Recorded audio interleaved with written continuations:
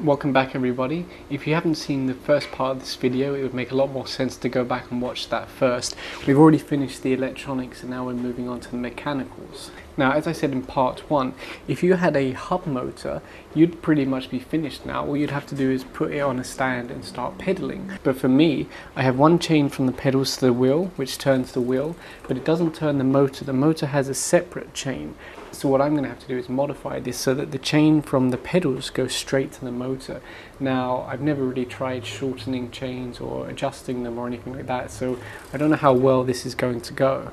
But the idea is that I'm going to break the chain and connect it straight to the motor so that once I pedal, it's actually turning the motor and then we're going to get our power out. So the first thing I'm going to do is use my chain tool to try and split this one. This is going from the motor to the rear hub. Now, I've not used one of these before, so I hope I get it right. It doesn't matter where we break the chain because we're just planning to remove it. Now, if you haven't seen one of these before, I believe the way it works is you put the chain in there. When you tighten this up, it pushes through on this connector. I don't know if it's a rivet or whatever it is. Pushes through and it forces it out the other side, which lets you take the chain apart.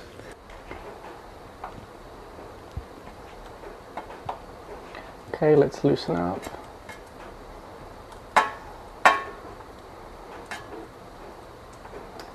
There you go. And we've still got the pin here. So there you go, we managed to split our first chain. Now let's split the next one.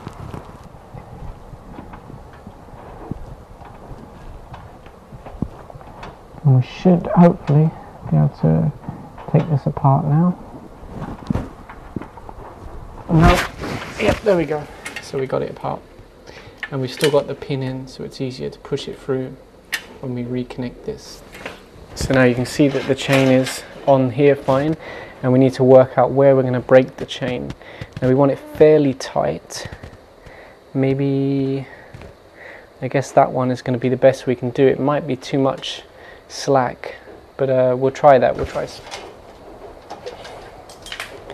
So now we've got the chain roughly to the length we want, and we've got to try and reconnect it. So let's try and push the pin back the way it came.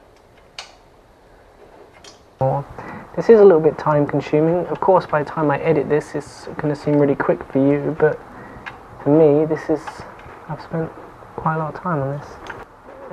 It's not perfect, but let's at least try and give this a go. Okay, that didn't go great, did it? Let's try again. Let's see if we can remove this chain guard because it's just getting in the way right now. Okay, should have thought about that in the first place. That's much easier. So here's our chain. Okay, there we go. So we've got the chain on. We're turning the motor, but it's not staying in line with each other. And I don't know if it's because we've got too much slack or if they're just not aligned enough. I think it might be the slack that's the problem. So maybe if we take one more link out, we might still be able to, because we've got quite a lot of slack here. In fact, what if I manually, see if I manually hold it, some tension on there. It's still not great. Is it because these gears, could it be something to do with these gear teeth not matching up with this? I mean, the chain looks to be the same as the one I took off the back. Okay, our chain is on. Let's put our tensioner, basic tensioner in place and pedal. Oh, that's actually better. Okay, not perfect, but that was better. Maybe if we can remove just one link, we might be okay. Now I'm not sure what to do because I can't connect this one if I break it here because they're going to be the same type and they're not going to be able to join. So I actually have to go all the way there, but then I'm losing what is basically 2 links.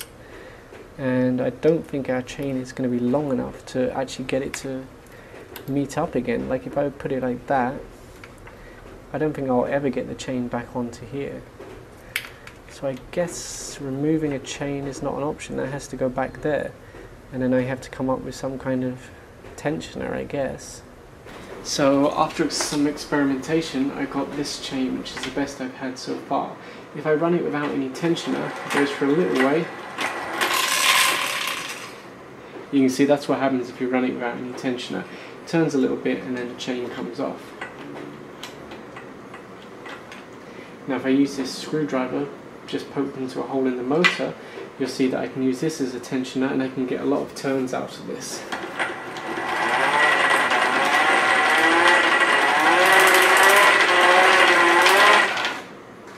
But of course, having a screwdriver jammed in here and me pushing down on it full time isn't going to work.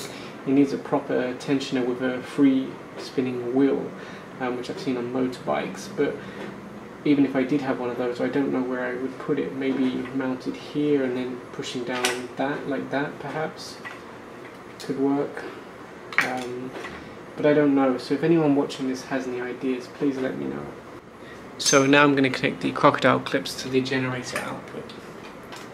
It's on the other side, but I won't be able to show you both sides at the same time, unfortunately.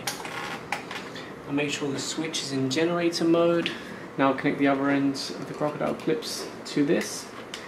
And if you haven't guessed by now, this is the same light that we used in the previous part 1. Just make sure all these cables are out of the way. Hopefully you'll be able to see this light. Let me put something under it. There you go. Now let's put our tensioner in place.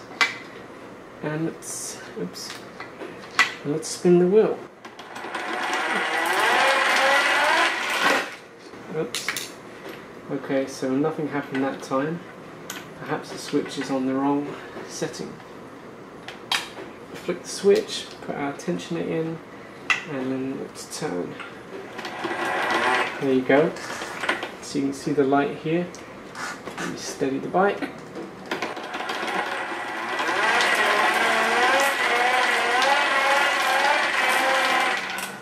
And you can see how bright I can get it now that I'm using the power of the pedals, but I'm still just using my hands. So imagine if you were sitting on this and riding, you could probably generate a decent amount of watts. This isn't easy, by the way. It does take a little bit of strength to turn this.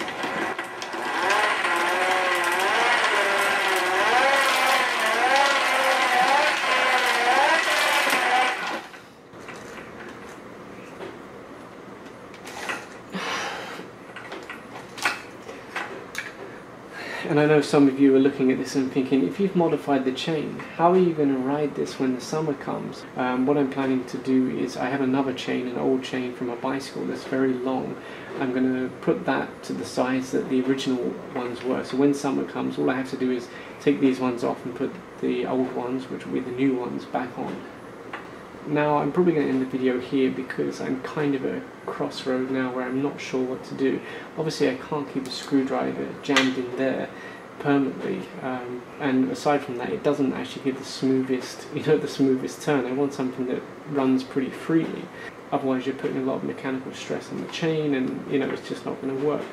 So this is a point where I ask you, the viewers, what should I do here? How can I make this chain keep under tension? Could I buy a tensioner from somewhere that bolts on here and then has a free spinning wheel that goes there? If yes, where can I buy one, and do you think it will work? I mean, this thing has really made good progress. I'm so close to being able to use this as an exercise bike and a generator.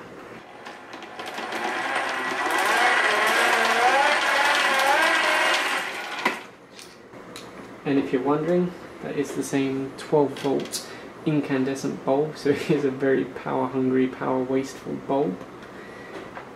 I hope you enjoyed this video. Please give a thumbs up and subscribe for part 3.